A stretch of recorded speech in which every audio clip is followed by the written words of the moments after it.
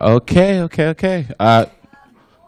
Good afternoon, ladies and gentlemen. Thank y'all so much for joining us. Attention, please. My name is Daniel Oyolu. I am a program coordinator here at the Berkman Klein Center. We're so excited you could be here to join us. Just a couple of event reminders and announcements. So next week, our lunch will be Technology, Disruption, and the Practice of Law. Will the Profession Survive? With Raj Goyal and Ari Shahadi. And December 2nd, we also have an event coming up from 9 a.m. to 12 p.m., Algorithms, Law, and Society, Building Rights for a Digital Era. If you'd like more information on either of these events, you could go online to our webpage, cyber.harvard.edu/events. And lastly, this event is being live webcast, recorded, so be mindful you are being recorded. And if you don't want to be recorded, well, okay, and without further ado, I'd like to introduce Berkman Center Senior Researcher Ryan Budish to introduce our speaker. Hi, good afternoon, everyone, and thank you for fighting your way through the crowd of law students to join us here today. Who would have thought that a week and a half after a presidential election, a bunch of law students would be interested in discussing executive power, apparently. So big surprise there. But we know that we have the more interesting conversation here with Scott Bradner. So thank you all for joining us. If you would like to tweet about this, you can use the hashtag BKCHarvard. And so I'd like to introduce Scott. Internet governance has been something that the Berkman Klein Center has been interested in and worked in for quite some time, going back to some of the original ICANN meetings, to then in 2010, heading up the Accountability and Transparency Review Team, and then most recently being a part of an expert panel that helped the NTIA assess the most recent news about the IANA transition and that proposal. So this is something that Berkman Klein thinks is a very important issue, and so we're really pleased to have Scott here talk about IANA and why it's important, but not for what they do. Scott Bradner was involved in the design, operation, and use of data networks at Harvard University since the early days of the ARPANET. This included designing the Longwood Medical Area network and the New England Academic and Research Network. He was founding chair of the technical committees for these networks, as well as the Corporation for Research and Enterprise Network. Scott has served in a number of different roles in the Internet Engineering Task Force, which is the network of engineers that develop the protocols that help the Internet run and function. He was also elected trustee of the Internet Society, where he was vice president for standards and secretary to the board of trustees. Scott recently retired from Harvard University in 2016 after 50 years working in the areas of computer programming, system management, networking, IT security, and identity management. So please give a warm welcome to Scott.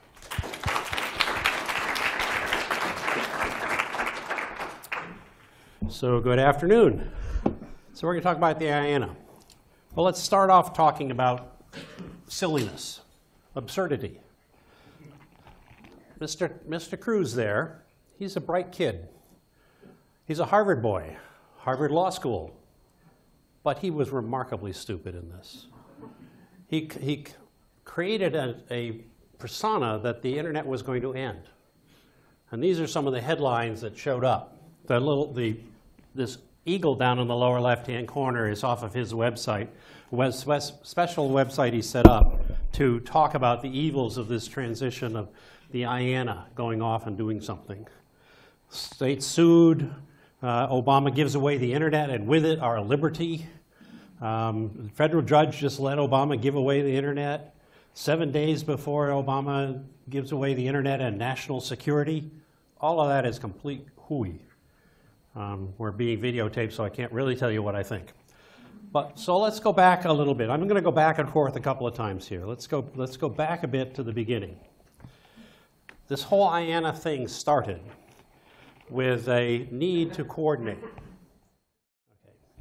So this whole IANA thing started with a need to coordinate information, not to control information, but to coordinate it. It started with an ad hoc network research group, which sort of wanted to figure out what to do with a ARPANET that was about to be deployed. And then the series of requests for comments on talking about different technologies or different proposals for technology. A fellow named John Postel, then a graduate student, took on the job of being series editor. And then he a few years later, took on the job of coordinating what were then the identifiers of different types of communication over the ARPANET, which was the socket numbers. The concept, the name IANA, showed up many years later, in 1988, although the function that was there from 1972 on. The actual name showed up in '88. So coordinating more than just sockets.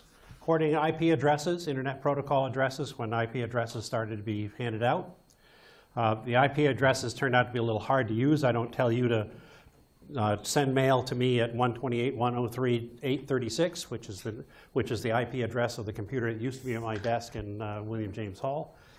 So we come up with this indirection called the domain name system. And somebody has to coordinate that. There's the root service, the .com, .net, .org.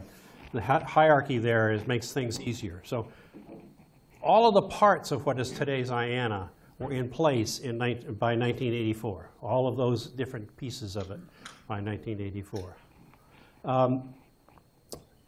But let's go back again to the beginning. Once upon a time, computers were expensive and big.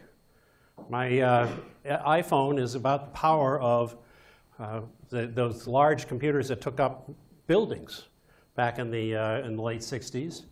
The federal government could not afford to give every institution their own computer. So they wanted to share it. And the Defense Department had a lot of researchers out there doing research, and they wanted to share these computers because they couldn't give each of the researchers their own computer. So they decided to build a network to share those computers. The network was a packet-based network. It was a packet-based network in that you broke the data up into chunks, and the chunks fiddle through the network to get to the destination. The concept of this was done by Paul Barron back in early 60s at RAND. He was off trying to figure out a way to build a network that would survive a first-strike nuclear attack. Because he figured that if the communications would exist after a first-strike nuclear attack, then the enemy would think twice about hitting a first strike, because we could retaliate. But he also wanted to give that same technology to the Russians so that we would think about doing first strike. But it was that technology, but that wasn't the reason. The reason was to share the big computers. So ARPA went off and they built a network. They built a network out of this packet switched networking. Each of those chunks of data trundling through the network has enough information to make it to the destination. That's a destination address. And it contains some data that it wants to transport. It makes no assumptions as to the underlying network's capabilities. Packets may be lost, duplicated, put out of order, anything. It doesn't know, it doesn't care. That's an issue for the end systems to deal with, not the network itself. No service guarantees. There's nothing here. It's just, I send you some packet of bits, and it gets to you, maybe. And that's all. That's what this network was. So ARPA built a network. 69 were the first nodes. By 82, there was a couple of hundred nodes, international. Then shortly thereafter, commercial networks started to show up, and by the mid-90s, we had a significant number of commercial networks. In late 90s, we had commercial networks all over the world. The interconnected mesh of those networks made the internet. That is the internet. It's that interconnected mesh. It wasn't the ARPANET. ARPANET was a separate network. But when the ARPANET moved over to TCP/IP, and interconnected with these other networks. That became the internet. But no one cared. No one in the power structure, that is. The traditional networking people said, this doesn't work. There's no guarantees. There's no service guarantees, no reliability guarantees, no quality guarantees. Why would anybody use this? It's a toy. It's irrelevant. It is completely and utterly irrelevant. And that was great for us who were playing around on the network. But IBM refused to bid on the switches that made up the original ARPANET. They also said in 1992, quote, you cannot build a corporate data network out of TCP/IP, end of quote. That's a direct quote from an IBM researcher. That's because their definition of a network was entirely different. It was a heavily controlled, heavily regulated, heavily managed network where everything was guaranteed. And the internet had none of that. Digital equipment went off and built their own protocol. AT&T just refused to be involved in this at all. They just thought this was silly and irrelevant. Just like the aerodynamic theoreticians that said that bumblebees couldn't fly, the powers that be said the internet couldn't fly. And that was great because that meant that the regulators ignored us. Because this was never going to be of any value, why do we need to regulate it? Why do we need to think about how to control it? How to manage it from a governmental point of view? We don't have to, because it's never going to amount to anything. Well, it kind of did amount to something. We'll get back to that. The IANA function went into a steady state around that time, and for a decade was just basically just plunking along. Nothing really special, sending out, doing coordination of protocol parameters for the IETF, doing some address allocations to regional registries. They didn't even do the allocations to the end systems. When I got addresses for Harvard, I sent a note to John Postel, said, I need addresses. And he sent me back a note, said, here they are. But very quickly after that, it got delegated to regional registries around the world. So the IANA only gave out big chunks of addresses to the regional registries. But the IANA ran the DNS top level. It was the database which pointed to the computers that ran each of the top level domains. That's what the IANA did. In March 1994, John Postel wrote a RFC 1591, in which he said, there's a small set of top-level domains, and it's extremely unlikely that any other top-level domains be created. So this is all the internet needs for coordination. There are only these few centralized functions. Everything in the internet is cooperation. It's you and I agreeing to use the same standard for email transport. You and I agreeing to use the same standard for web display. There's no protocol police out there saying you have to do that. It's just if you and I disagree on which one to use, it ain't going to interoperate, and it's not going to get as profitable as it could be. But there's no requirements, no coordination, no nothing other than that very simple level. So the only centralized functions are, we have to agree on what the protocol parameters are. When I send you a packet, it has a field in there that says protocol. When I put a 25 in there, you have to know that means email. When I put an 80 in there, you have to know that means web. There's no requirement that you have to use it. It's just that in order for you to interpret the packet when you get it, we have to do that. So it's one central place where that's recorded. That's the IANA. We have to have some consistent way to distribute IP addresses, because IP addresses have to be globally unique, because they're telling you how to get to and what is the node that you're trying to get to, and what is your address. It's saying who you are in a globally unique way. Those have to be globally unique. There are alternatives that people have thought about, but at the moment, that's the way it's set up. And that's done by the IANA. The top level is done by the IANA. And we have to have a single DNS at the moment. Again, there are theories, ways you can get around that, but at the moment, there needs to be one definition of saying, here are the top level domains, so when you go to Ford.com, you get to the same Ford.com as your mother gets to when she tries it from her house. But that's it. That's the only thing we need to coordinate in the actually centralized management in the internet. Everything else is distributed. Harvard runs a piece of its DNS. MIT does, Ford does. Everybody runs their own little piece and they cooperate. All of the internet service providers cooperate, they interconnect with each other, but it's a business decision on how to interconnect, when to interconnect. It's entirely their own. There's nothing requiring it, no governance, no management. And then the proverbial turd hit the rotating device. The NSF said that NSI could start charging for domain names.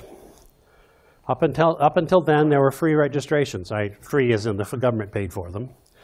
But in 1995, September 95, the NSF said, okay, you can start selling these domain names.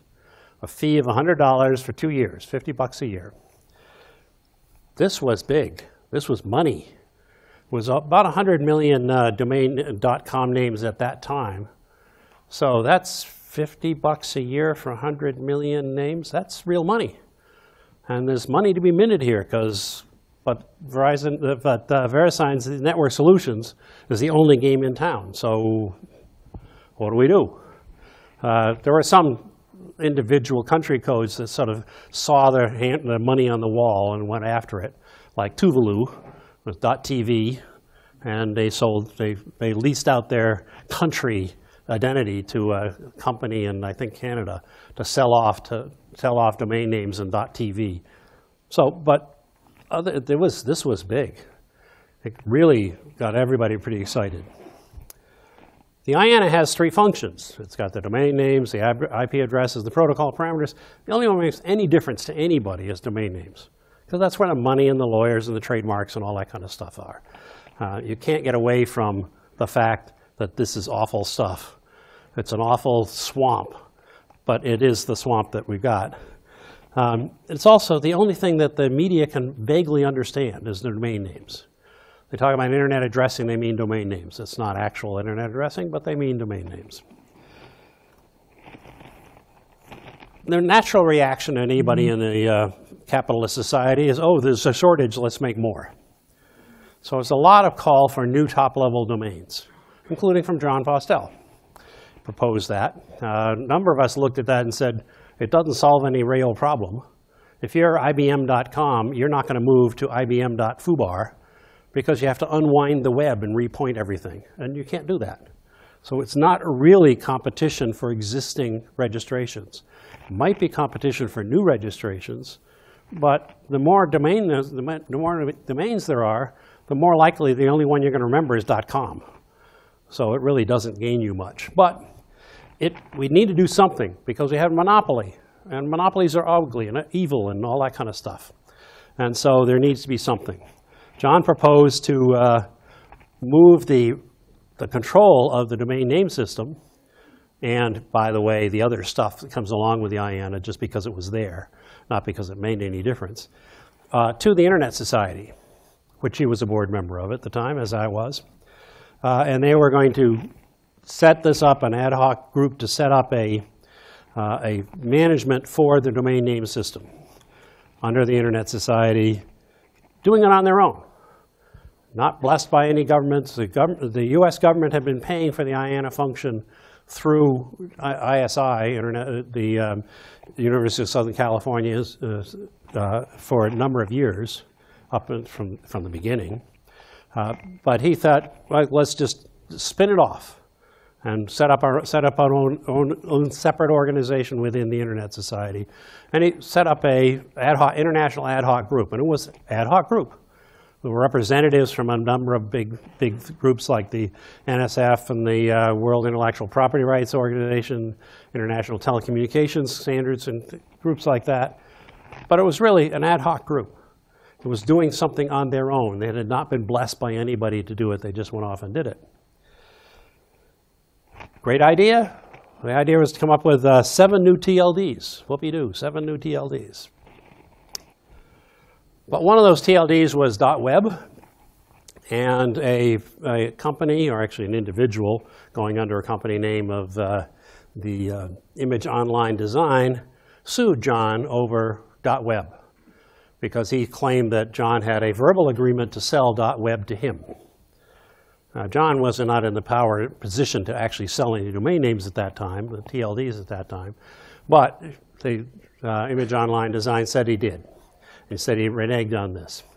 John later told me that this lawsuit and the lack of support he got out of ISI in response to the lawsuit was a reason that he re-energized his activities to try and get the IANA out from under U.S. government control and into a private organization, because he felt very burnt. And also there was a redirection of the route by Eugene Kasparov, who went to jail over it, to redirect to alternate. So there was a lot of stuff at play. Department of Commerce, who had taken over the general management of the contract with ISI for the IANA functions, saw that we needed to do something. So they put out a request for comments saying, we need to do something. Here's some ideas we've got. What do you think? And they want to set up mechanisms for domain name registration and management thereof. Now, they meant all of the IANA functions, but that's the only one they mentioned. Meanwhile, John had been proceeding to try and come up with a way to get the IANA function out into a private organization. He'd been working on that on his own and with a bunch of us during that period, a bunch in the IETF and elsewhere. He consulted with Ira Magaziner, who was responsible for the RFC out of the Department of Commerce. And by the end of 1997, he had a plan. It was a plan for what he called institutionalizing the IANA function. And that was sort of accumulated in January, the end of January 1998, in a conference in London called Re-engineering the Internet. Ira Magaziner was a main speaker there. He said what the US government was going to do, sort of forecast what they were going to do, which is to support the idea of spinning out the function, to not have it under ISI, but have it under a separate corporation. John didn't make it, so I presented it instead. I presented a paper, and you can see that on my website. Shortly after that, Magaziner and the Department of Commerce put out what they call the Green Paper, sort of like a preliminary rulemaking, saying here's the direction we think we want to go. We want to go to an independent private company, to private non-for-profit, to manage these functions, to coordinate and manage the functions. And the functions were allocations of number blocks, not the actual allocations to the individual, but the blocks to the regional registries. Run the root name server, or not run the servers, but make the edits in the file which indicates what top-level domains exist. Decide on when new top-level domains should exist, and coordinate the technical parameters. Same set of functions that we talked about before. So this is the IANA functions, and the Green Paper said, here are the ones that we want to move out for this. All of the IANA, but nothing more. There's no internet governance here. It is simply the IANA. A lot of comments. Later on, after reading those comments, the Department of Commerce came up with a white paper, which is the rulemaking, which is actually saying, okay, this is what we're going to do. This is our policy. We're going to set up a private company. We're not going to set it up. We're going to invite people to come up with a proposal for a private company to allocate IP addresses, run the root server or manage the root server system, decide when new TLDs, and technical parameters. Same functions. That's all. It's nothing more, nothing less. So when that white paper showed up, a bunch of groups decided to go off and try and figure out what that meant. This is a picture from a Geneva self-appointed meeting from the International Forum on the White Paper. And down in the lower left-hand corner there, I think that's Jonathan Zittrain. Because as was mentioned earlier, the Berkman Center was involved in that. They coordinated that meeting. I went to that meeting, and it was very clear that the people at that meeting, there was thousands of them, maybe not thousands at that meeting, but certainly many hundreds at that meeting, they weren't there for coordinating IP addresses and domain names and technical parameters. They were there for internet governance.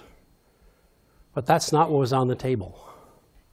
Had one person got up at the mic and said, we shouldn't be spending all this time worrying about country code top-level domains because the internet is going to destroy countries, and we won't have countries anymore.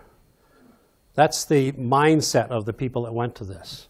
They wanted something different. The internet at that time was another universe, and another universe where we could start anew. Civilization could start anew. It didn't happen, in case you hadn't noticed. They wanted internet governance by the people or something like that. Most of us thought that that was a well-needed vacuum. We didn't need internet governance. The lack of internet governance was a positive, not a negative. But these people were out there trying to come up with a new organization that would control and govern the internet. John produced a proposal for ICANN, that's Internet Corporation for Assigned Names and Numbers. He submitted it on October 2nd of 1998. 14 days later, he died. Complications of heart surgery, I believe. 4 days later, the Department of Commerce said that they would accept his proposal to bless this organization. 6 days later, the ICANN had its first board meeting. It hadn't been incorporated yet, but they had the first board meeting. It was a closed meeting. And unfortunately, that forecast a lot of what the ICANN did. It was a very closed organization, not particularly welcoming of input from elsewhere. But it was incorporated, and by the end of November, Department of Commerce and ICANN signed a 10-year Memorandum of Understanding. And the Memorandum of Understanding said, you're going to do the IANA functions. You're going to do, they call it DNS management functions, but they're really the IANA functions. IP number blocks, root server system, decide when new top-level domains, and technical parameters. Same set of things. No internet governance, just those technical functions. If you translate the MOU into what actually happened, the Department of Commerce is over ICANN, or was over ICANN. But the only thing they did was say yes or no to changes to the file which defines the top-level domains. And they'd actually never said no. They just was a bookkeeping function where ICANN would say, this is the changes we want to make, send that off to Department of Commerce. Department of Commerce would look at it and send it back saying, okay. But all it was is a list of top-level domains and IP addresses of those servers that deal with each of those top-level domains. That's the entirety of the control the US government had over ICANN. Now, they also could come in and slap them around if they got too capricious, which they did frequently. And Department of Commerce would occasionally come in and say, you really shouldn't be doing that, you're not open enough, and what like, and ICANN would say, oh, yeah, we'll be doing much better, and then proceed to keep going the way they were. But that's the entirety of the control, was to check off on whether the changes to the root zone file were okay. In theory, the Department of Commerce could have, maybe, said, take Cuba out of that file. Now, they never did that. In theory, they could have done that. But that's the most possible ridiculous thing they could have done. And if they did that, most of the world would have ignored them. Because they know what Cuba's address is. They just plug it back in again. It's not a big deal. So ICANN was formed by John Postel to institutionalize the IANA. Deal with these technical bookkeeping functions. No governance, just technical bookkeeping functions. John expected that the ICANN would decide on new top-level domains, but not many of them. There's a few. He thought maybe 130 a year for the first year, and then 30 or so a year after that. Has to deal with trademark issues, because domain names are trademark issues. Whether they should be or not is irrelevant. And ICANN worries about the security and stability of the domain name system. So ICANN was formed as a little organization to replace John Postel and Joyce Reynolds and maybe one or two other people. So a few competent geeks. Here's ICANN's budget. It went from a few $million to $130 million. That's an awful lot of money to replace a few competent geeks. Top-level domains. They just suddenly decided that more is better, and we auctioned off 1,000 top-level domains. Didn't gain anything other than confusion. Most of them didn't succeed in the marketplace. Most of them have failed or are close to failing. Some of them are vanity ones, .forward. They're vanity ones, and they're not going to go anywhere because they're only for the individual company. And here's another statistic. The ICANN bylaws. It went from about 7,000 words to about 37,000 words. If you need 37,000 words to say what you're doing, there's something intrinsically wrong, because that ain't the vision John had. This is not technical parameters, it's something else. Now, I'm not talking about a lot of things. I'm not talking about the IGF or the ITU trying to muscle in and the WSIS and other things like that. And also really not going to talk about much the ICANN public goodwill, because they started out with a lot of goodwill and blew it away almost entirely, which was really unfortunate. But after ICANN got set up and running, the world started to change. The world started to change a lot. And that was because there still wasn't any internet governance. And the internet was affecting too many people. The Arab Spring was a lot of that came out of the communications from the internet. Many governments see the internet as an intrinsic threat because it's providing, as a fellow from China once told me, information that confuses the citizens, i.e. information that the government didn't provide. So the internet's a big deal. It covers 1 billion people, and governments want to control it. So for many, many years, the US was able to go in and say, don't you worry about that. We may be a dictator, but we're a benevolent dictator. We're out for everybody's good. And then Snowden showed up.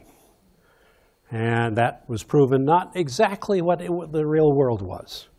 Real world was something different than we're out there for everybody's good. And that blew away the US's primary authority to try and forestall changes to the internet governance structure. The people wanted to move it outside of the US, move it into the ITU or someplace like that.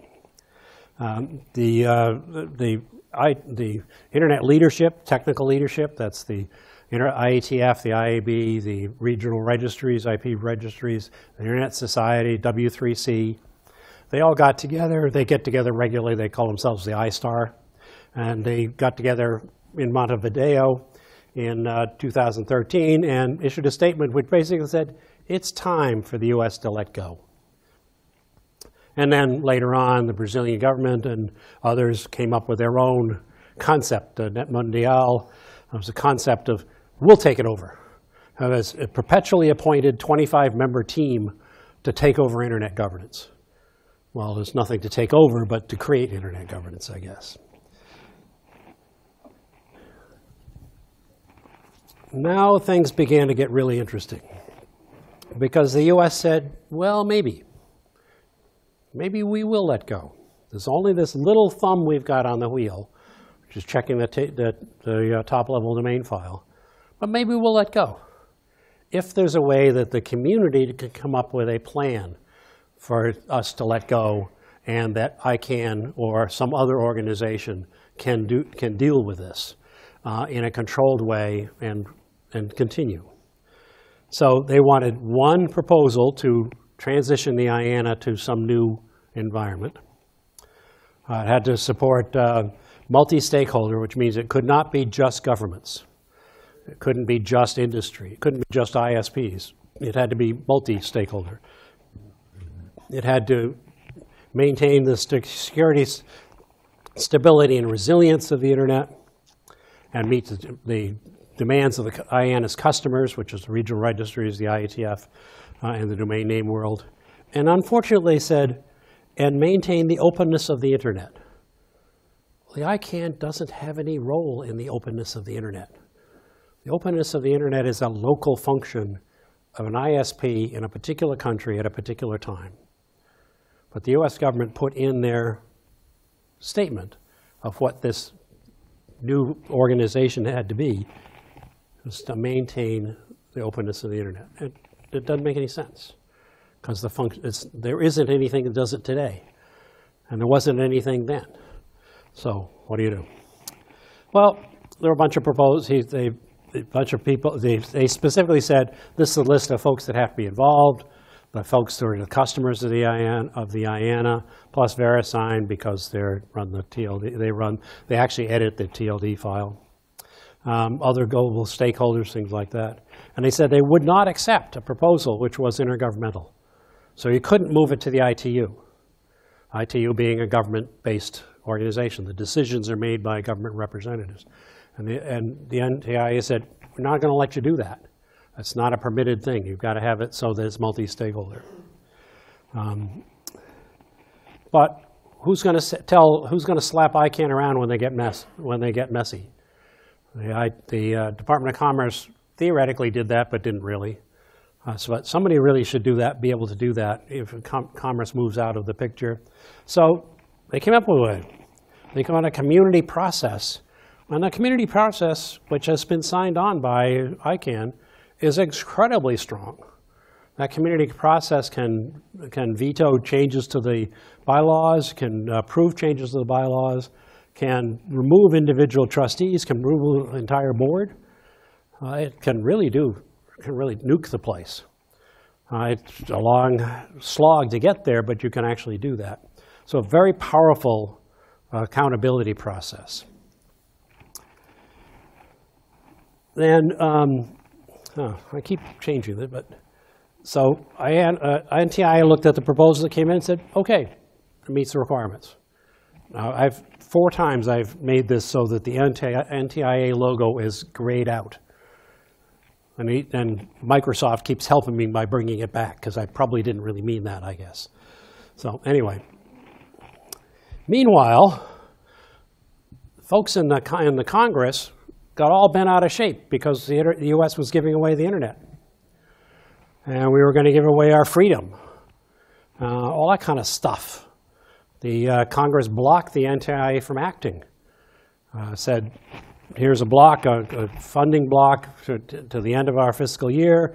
Or at the end of the fiscal year, you can't do anything. You can't spend any money to cause a transition. The IANA contract was extended to September 30th, 2016. The block from Congress was September 30th, 2016. But Congress just went nuts. There were a pile of people in Congress just went nuts. We can't possibly do that. It's all those headlines at the beginning. We can't do this because we're giving away the internet. And our freedoms are just going to get expunged. The First Amendment rights on the internet are going to go away. All malarkey, but it was very strong. It's a done deal. September 30th came and went. The funding block expired, so NTIA could spend money again.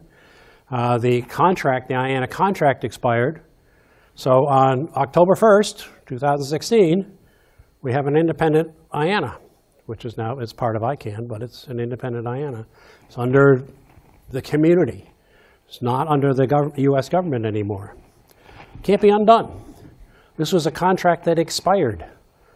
Even the president, the incoming president, can't unexpire a contract which has already expired. Now, you could throw the FCC at it, say, well, we're in charge of IP addresses. Well, that's only in the US. It's not clear that anything else could happen. Of course, some of the folks like Ted Cruz may try and do something, but it's not clear that they can do anything. This is a done deal. And note that the very thing that they were most worried about is that the UN or countries would take over, Russia and China would take over governance of the internet. Even though there wasn't any governance of the internet, they would take it over. would have been much more likely if the NTIA had not let go. Because the UN had already been asked to vote to take it over. And if the UN votes to take it over, the countries of the world vote, either in the UN or in the ITU, to take it over, then how's the US going to say no? The US is now a minority player in the Internet. There are many, many, many more people on the Internet outside the US than inside. So it's an almost irrelevant player.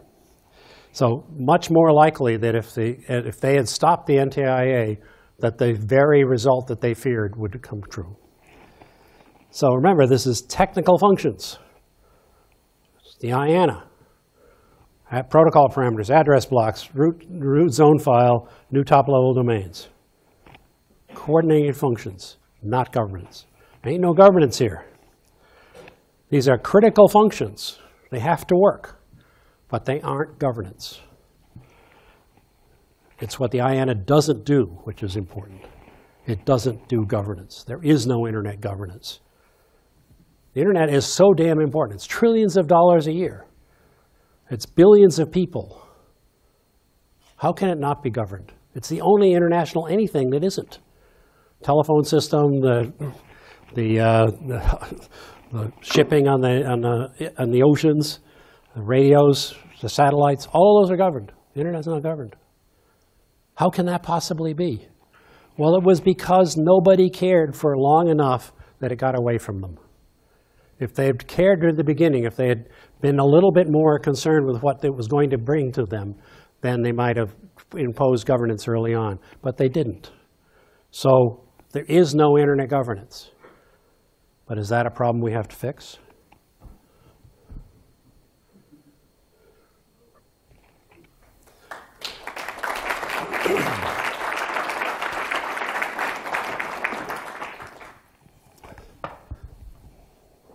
Yeah, so we'll sit here. Use the microphone for the people out there in audio land. Thank you. Introduce yourself. Sure. David Belson, work at Akamai. I'm the editor of the State of the Internet report that we publish. Under whose authority do the RIRs operate? So I know they're independent. I know at least ARPANET is an independent corporation. All of the RIRs are independent. But is there any sort of oversight, or they're just no? John, when he first started out, was assigning addresses directly. As I said, I got my addresses for Harvard directly from John. But some folks in Europe came to him and said, let's make this thing easier for you. We'll take care of Europe. You give us a big block of addresses, and we will assign them lower. So John blessed RIPE being set up. Okay. Then he blessed APNIC being set up in the Asia-Pacific area. In the US, he had blessed Network Solutions as the source of that. Network Solutions at some point decided that their future was the domain names, and the IP addresses were getting in the way. So they wanted to spin that out. They spun that out as ARIN.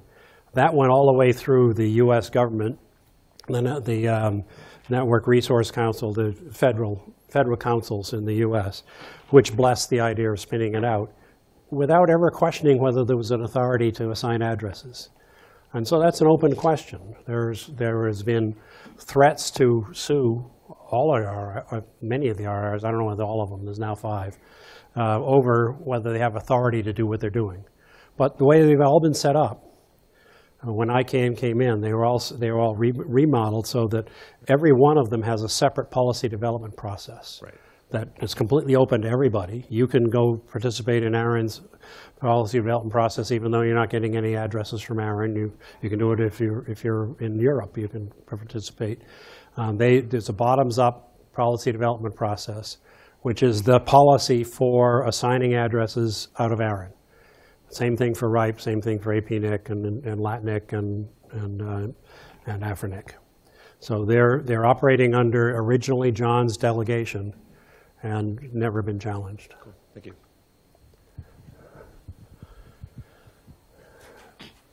Okay, I can understand people's feelings that somebody must be running things. But I still find the internet too centralized with the central source of names and addresses. Where's research being done or an effort to have a much more distributed or decentralized internet? There's been a lot of think research about this, particularly in the DNS area, for a long time. There have been proposals to have, ever since ICANN was first formed, actually, there are proposals to have some kind of distributed maintenance of the TLDs. But it always comes down to you getting the same Ford.com as I get. And even if it was distributed in some kind of semaphore-based creation of two TLDs, you still have to coordinate you still have to centralize or at least distribute that mapping. So there's a lot of thinking about it. A lot of people would prefer to have geographic addressing to get away from address space issues, so from centralized address space. But a lot of things have just not been proven out. Some people are very serious about the geographic addressing. But it turns out the connectivity and telephone world, if you're offering telephone service, you have to interconnect at all of the peripheries. You have to interconnect at the local offices. There's no requirement in the internet. So when I was first had my connectivity at home in Cambridge, connecting to Harvard through my ISP, connecting to Harvard, went through Washington, D.C., because that was the closest connection. If we'd had geographic addressing, everything up and down the East Coast would have to know where my house was. And that doesn't scale. So there's a lot of thinking about it, but so far they haven't come up with an alternative. Though they're not stopping thinking. Yeah. Hi, I'm Paula Villarreal. I'm a fellow here at the Berkman Center. You mentioned the incoming president, and do you think this poses a possible scenario of the U.S. becoming more like China in terms of internet, like with all this cybersecurity talk and all that? It's certainly possible. The way Trump signed on to the cruise issues with IANA seemed to be sort of capricious. Cruz mentioned it and Trump just picked it up. It didn't seem like there was any deep thinking involved in that. The security issue is a big one. These recent attacks, the denial of service attacks from the Internet of Things stuff, those are very real. And certainly the gut reaction is to fix that. And you fix that by protecting us somehow, rather than looking at the root cause, which is crappy equipment. So the quick reactions would tend toward trying to do that. China is this very special case. There are a few other countries as well, but how China does its thing is all connections in and out of China have to go through a China-owned connection. That's not the case in most countries. Most countries have multiple service providers. They have separate interconnections, and they don't have the control point that China does. But certainly, England is now imposing a monitoring rule and a net nanny rule, which is very, very, very strict, that all ISPs operating in India and England have to obey. So we're on a cusp of perhaps doing that. We're moving back towards what the telephone world was, which is a Westphalian model of every country is its own fiefdom. The internet avoided that, but the regulation may move us more to that, though it tend more likely to be Europe, North America kind of thing, rather than individual countries. Hi, this is Jay Carlson, Nop.com. There are a couple other things that the internet seems like it needs global, at least near global agreement on, and we've seen those in the issues of buffer bloat and the related issue of congestion control. And I'm not sure how these are handled except through sort of the Usenet model, where peer pressure is the only real control that people have, that you recursively throw people off unless they obey. And that's also another model that IANA could have taken. Well, throw people off is kind of a difficult issue. IANA doesn't have any contracts or agreements with individual internet service providers, or like for Harvard. Harvard's an internet service provider for its community. IANA doesn't have any contract with Harvard. The particular issue you mentioned, buffer bloat, it's a technical issue. It's a real one. but it mostly affects the people that have it, rather than just the general overall. The Internet of Things, these denial of service attacks from crappy equipment, that's a much more serious thing, because it does affect a lot of folks, and has potential affecting us all. Whether that's done by a central coordination, it's certainly not within the purview of IANA today. It could be, and certainly that's the kind of thing that ITU would worry about. But what would you do about it? Would you say that giving the power to a local regulator to tell ISPs within a country that they have to kick people off whose security camera isn't properly configured? That's certainly not something that's going to happen from the center. It'd have to be very distributed, and it's very unlikely. The peer pressure thing is the only thing that's there now, and it doesn't work. I guess I have the microphone, so I get to speak. I want to go back to your previous discussion about countries effectively partitioning the Ethernet the way China and Iran is doing. But Russia seems to be taking just the opposite approach, that they have lots of connections into them.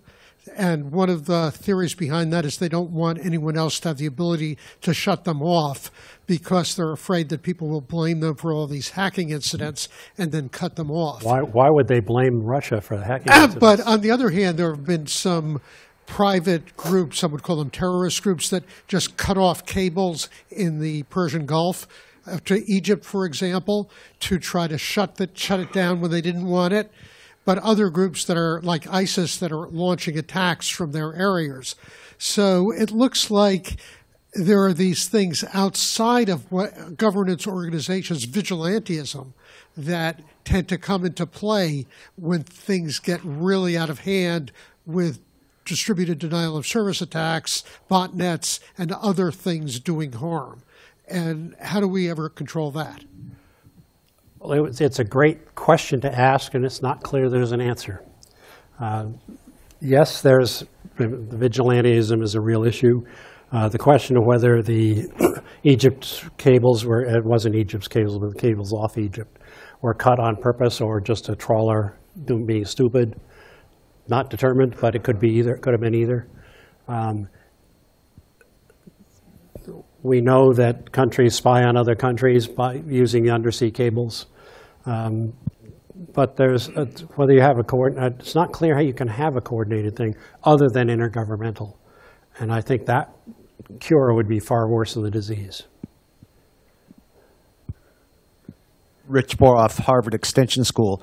With the growth of IPv6 usage and the explosion of numbers that have to be assigned and distributed in management, what changes do you see in this organizational structure coming out of that? I know DNS can handle IPv6, but there's a lot more address spaces to be given out. The DNS is one of the huge successes because it is completely distributed, operationally distributed. Yes, there's a route which says points to various different levels down, but it's completely decentralized. So it scales extremely well. So I run my own piece of DNS at home for my own Sobco.com. Harvard runs a piece. Harvard delegates a piece over to Dana-Farber for their subdomain. So as far as the scaling goes, it's not a real issue. It's the number of addresses in v6. Yeah, it's big, but we're not seeing any issues at all with that kind of scaling. We have some scaling with the routing system. Unless we can get more hierarchy in the routing system, these routers get bigger and bigger and more expensive, the backbone routers. They're $1 million boxes now, when we thought that would never happen when we were first doing this stuff. But that's the scale of the routing table these days, and that is a real issue. It's not clear how to push back on that. That was one of the things that I would have liked to address when we did v6. We wanted to look at the routing infrastructure, see whether there's a better way to do routing, and we punted on it, and that, I think, was a mistake. But I think we're out of time now, according to the clock on the wall. Yeah, well, maybe one last question. So you mentioned that ICANN sort of has a spotty history of transparency, and then you talked about the various accountability reforms. I was wondering, looking forward, if you could talk about whether you're optimistic or pessimistic about the role that ICANN is going to play, with respect to the broader internet, community of stakeholders, and how you see them playing nicely or not, and the opportunity for sort of improving on their past track record. I'm not sure that it's relevant. As I described, that the functions we need out of IANA, ICANN functions, are not governance functions. The only thing that's remotely like a governance function is coming up with new TLDs. And they've already blown that. 1,000 new TLDs just means .com is valuable and nothing else is. So I'm not sure that it's relevant. The IANA has never interfered with the assignment of protocols or with this address assignment. With V6, as Rich pointed out, V6, each of the registries got a big block of V6 addresses. Some of them may never go back to IANA for another block because the size of the block they got the first time was so big. So there's no opportunity to enforce on anything. And protocol parameters, domain name system is about the only thing we got left. So even if they're completely wacko and transparent and move their budget up to $250 million, all that just means is more people are tithed to pay for it, not that it gets in the way of anything. Great. Well, thank you so much for coming.